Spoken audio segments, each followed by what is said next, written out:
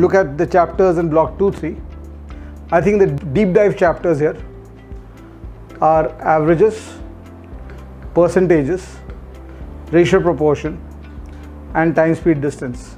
These are the 4 deep dive chapters in this area where you have to do your LOD1s, LOD2s, you have to do the previous year questions, and you also have to make sure that you know every question inside the mock test, etc.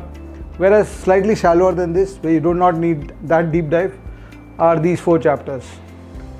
So in these 4 chapters, you can actually just do the question bank once and maybe revise it once. You can take the approach, जो questions नहीं solve हुआ, उसको तुम देख लो और kind of याद कर लो questions को. Remember that when you go through the important chapters, you will see so many questions and you will be able to do only these many questions. The questions which you are not able to do, those questions you have to come back to and solve a second time and a third time and a fourth time. So in the deep dive chapters, you don't compromise this process. But in the slightly shallower chapters, you can compromise this process. You can say, okay, I'll come back and I'll see this. जितना हुआ उतना कर लूँगा, जो नहीं हुआ उसका solutions पढ़ लूँगा round 2 में. Whereas in the deep dive chapters, you'll keep these questions also for round 3 and round 4. So this is as far as block 2-3 goes.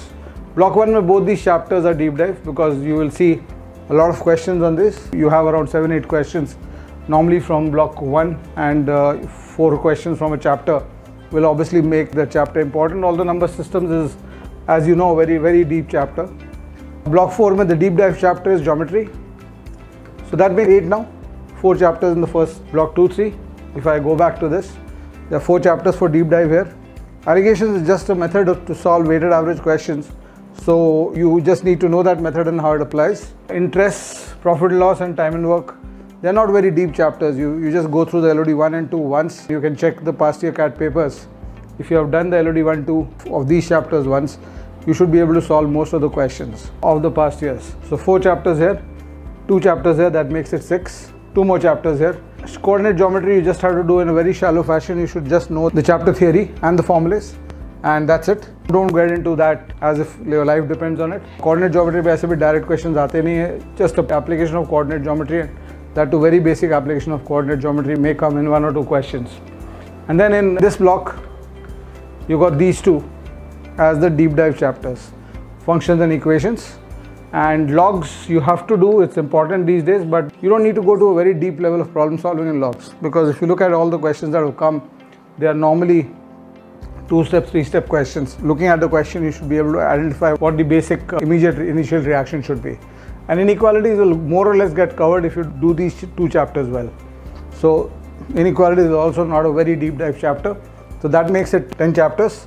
And then in block 6 mein, I think you have a choice. Permutation combination is a good chapter to study. It's an interesting chapter to study also. CAT mein sometimes you'll get 2 or 3 questions, but other times you get 0 also.